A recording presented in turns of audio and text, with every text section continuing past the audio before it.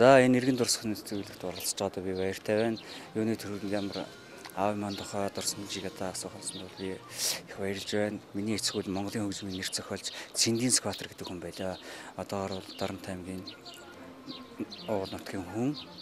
За ер нь өөрийнхөө амьдралын уран бүтээлийн жилүүд нь бол анх одоо хөгжмөнтэй хамт Дарамт аймгийн хөгжмөнтэй хамт театраас эхлээд ардын дуу хөгжмийн чуулга мөн одоо үлгэр жишээ үлээвэр найрал хөгжим завхан ар хангай хамгийн сүүлийн амьдралынхаа сүүлийн жилүүд Дархан хотод бол амьдарч уран бүтээлээ төрүүлж байсан юм аа. Тэгээ миний эцгийг бол одоо гол зохиол бүтээлнүүд анх бол Монголын хөгжмийн түүхэнд бол Монголын анхны хүүхдийн дуу өргөцснээрээ бол татдаж өгдөг юм. Энэ бол цадан яруу нарыг садан доржийн цамнаар аз жаргалын ярилчин гэж одоо бидний бага наснд бол одоо анх удаа тоглож байсан хүүхдийн дуу юм аа. За үүнээс гадна бас нэг гол онцолж хэлэх зүйл бол Монголын хөгжмийн урлаг тэр тусмаа ардын хөгжмийн урлагийг хөгжүүлэх хүсвэл үнэхээр үнэтэй хувь нэмэр болсон хүн гэж би өөрөө аавгаа боддгийн. За энд бол одоо одоогийн алдар цуутай гавьяат одоо сайн хөгжимчин энэ бүхэн бол одоо бүгд одоо эргэн дурс ярьж бүгд баярлж байдгийн. Энэ бол одоогоор бол хуучнаар бол хөгжим бүжгийн дунд сургуулийн тийм ээ хөгжим бүжгийн дунд сургууль одоогоор энэ хөгжмийн коллежийн одоо ардын хөгжмийн сургуулийн уран бүтээлүүд маш их одоо юм хийсэн байгаа. За жишээлх юм бол одоо цэцэг нуурын хөвөн үүлэн бар тийм ээ ийм одоо дан хөгжимтөн мөн одоо ер нь ганцхан дан ардын хөгжимгээ зогсохгүй үлээвэр найрлын хөгжим симфони найрлын хөгжим маш олон бүтээлүүд хийсэн байгаа л да. Симфони найрлын хөгжим дурдах юм бол ер нь Борхон цүрэ гэдэг симфони үйлдэл хийжсэн. За юуны хажуугаар бас маш олон сайхан дуунууд хийж байсан. Энэ дуунууд нь одоо та бүхэн мэдэх сэтгэлийн дуу гэж жагдирсан гişүлгээр одоо уянх цагаан хуруу гэдэг зуны шүн богинохон ногтруу шувны дуу гэд тэр үеийн одоо тэр зуны шүн богинохон гэд яваа холонготой хамтарч хийжээлээ. Ногтруу шувны дуу чинь цэдэн дэржгоотой хамтарч хийсэн. Хүмүүс олон сайхан тийм дуунуудтай хүн. 60 70 оны үед дуулагдж байсан. Хүүхдийн дуунууд бол одоо жишээлбэл одоо зун цаг шуухай байшин мөн одоо жигмэд тогмод хоёр гээд одоо хүртэл дуулагдж байна. Ийм сайхан дуунууд хийсэн. Ер нь бүхэл хөгжмийн ямар хэлбэр байна уу тэр бүхэнд одоо зохиол бүтээлээ төрөвж авсан хүнтэй.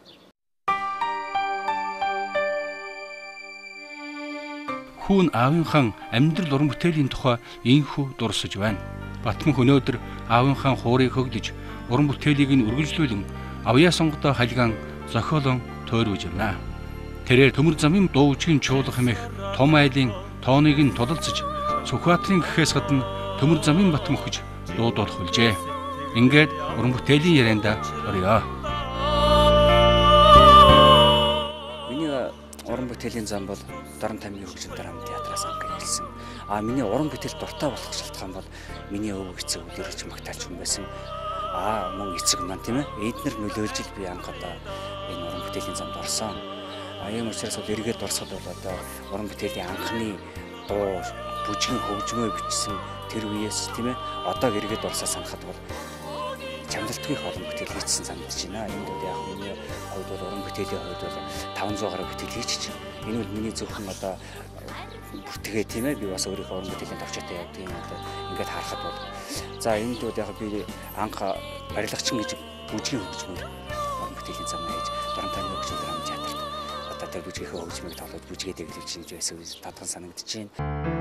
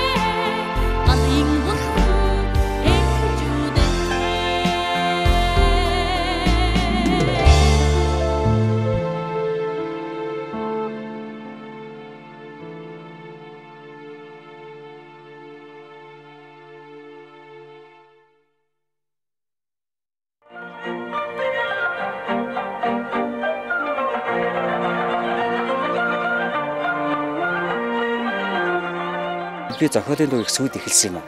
Дан хөгжмийн бүтээлээр бас их орон бүтээл хийсэн.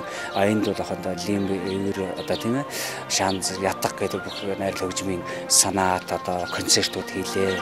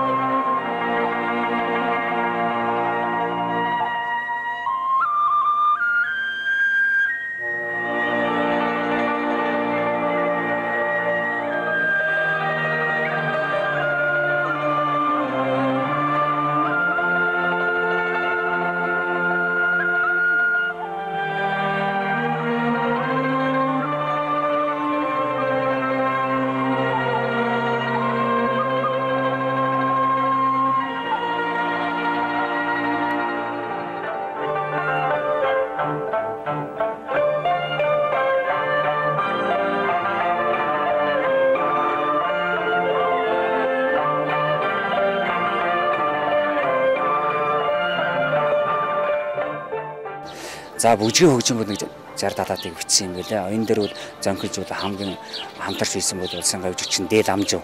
Одоо бүсрийн дөрвөжийн чуулгад одоо ажиллаж байгаа сайхан уран бүтээлч хүн байгаа. Мөн түүний охин Ганчин тэгээд Бата тэгээд Бүрүүж үгээд ер нь нэлээд хэдин одоо Бат хоёр гээд одоо манай Төмөр замын дөрвөжийн чуулга тийм ээ.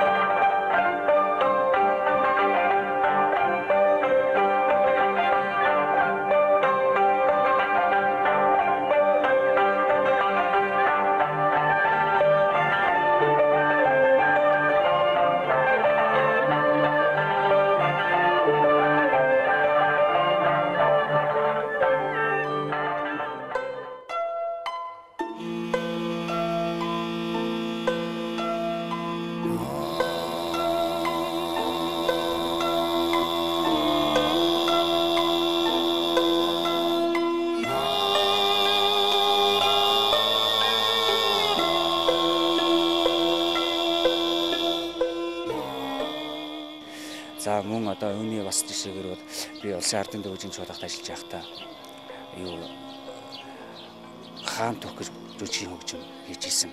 Энэ жүжигний хөгжим яагаад хийх шалтгаан болсон бэ гэвэл анхны одоо харуудаа гээд шагданчинд эвшин зохиолоор тийм дорьцсонбоо агсны найруулгаар анх удаа би одоо жүжигний хөгжмийн зохиол бичиж хийлээ. Тэрний дараагаар мөнх дөрж найруулагчтай залгаж нэлээд хэдэн бүтээл хийсэн. За тэгээд ерөнхийдөө бол энэ жүжигний зохиолууд 7-8-ыг хийчихсэн юм байна. Тэгээд эргээ санахад бол одоо Сэнгээгийн Нарны өртөө, Эдэн цаг үе, Төр хотын Чон жил тийм ээ. Хамгийн гол онцлж хэлэх бүтээл маань бол одоо туйлсын драмын жүжиг 3 ангитай хаан төв гэдэг жүжигний 3 ангийн хөгжим бичсэндээ бол би их олзорхож байдаг юм аа.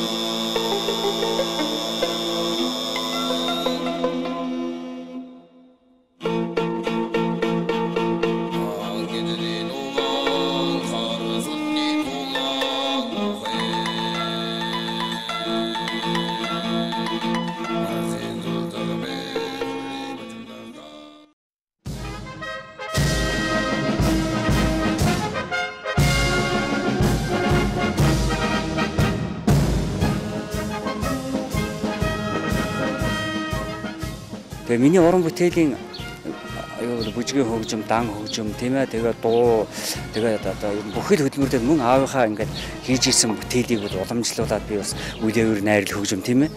Арсимпа найрал хөгжим гэдэг одоо ардын хөгжим гэдэг энэ дэр бол одоо бас өөрийнхөө хүчийг сарж бүтээлүүд хийж явж байна. Үлээвэр найрал хөгжим гэхэд бол би ер нь намайг бол ингээд Сүхбаатарын Батмөнх гэдгээсээ гадна сүүлийн үед Төмөр замын Батмөнх гэдэг одоо тийм овогтой хэмбэ гэхээр зөв Төмөр замын Батмөнх нэг би өөрөө ч гэсэн уяага Төмөр замын гэдэг бүр овогдоо сурцсан. За энэ бүтээлийг энэ замчтаа зориулж би Төмөр замчтын марш гэж үзье.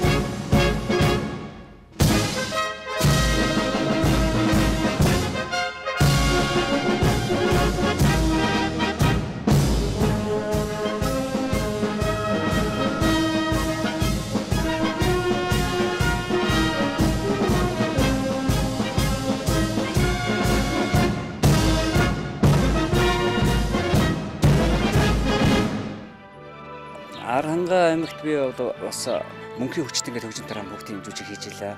Мөн Арангаан тухай одоо 5 хангаан бараа хоороо нутаг минь гэдэг юм жигчшээтэй маш их олон бүжгээд үзэх мөсөн шахаан уухаа гэдэг Арангаан одоо яг үндсэн одоо тэр мөсөн шахаа гэдэг чинь одоо тэгээ савган сүрлэг гэдэг бас нэг сарлагын тухай тэр Арангаан юу уран бүтээлүүд хөдөө нутагт явж байхдаа байсан. Хэдийн цэрэг болоод ирэхээр зэрэг хэдийн цэрэгт би ажиллаж байхдаа өөр хилчин харгуй гэдэг сайхан дуу хийлээ. Байтгийн хилчтэй гэдэг дуу. Энэ хоёр дуугаараа би цэрэг охирны сэтгэл дууны уралдааны тэргүүн барийг 2 удаа авсан шүү дээ.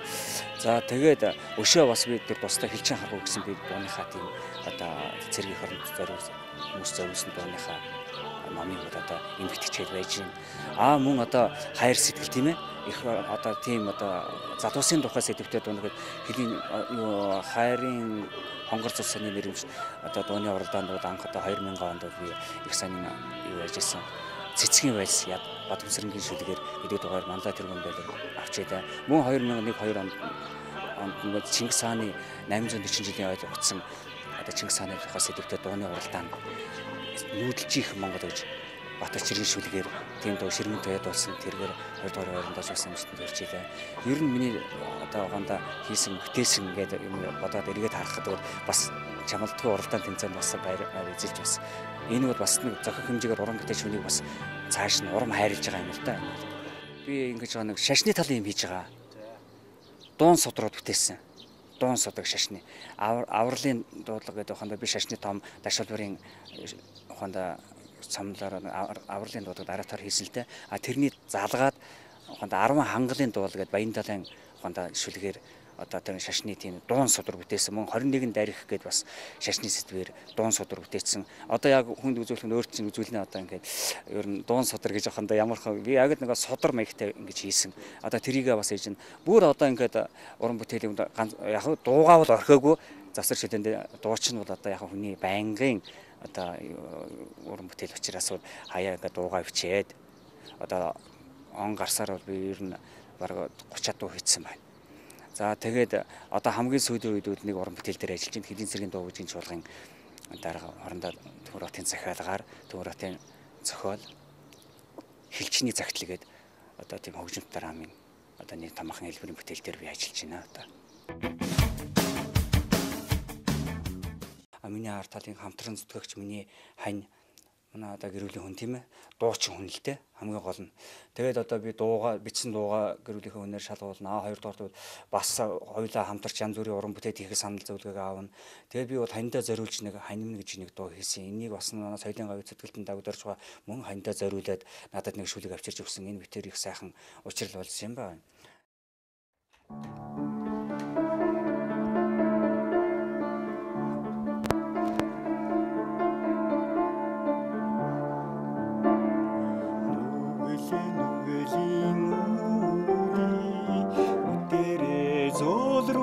Ханиминде нүдэл зам юм багарата сэтгэлээрээ тэгшилсэн ханиминде анхан харасан өдөрмай азаптай байж шүдэ арван сарын тэнгэр май аратай байж шүдэ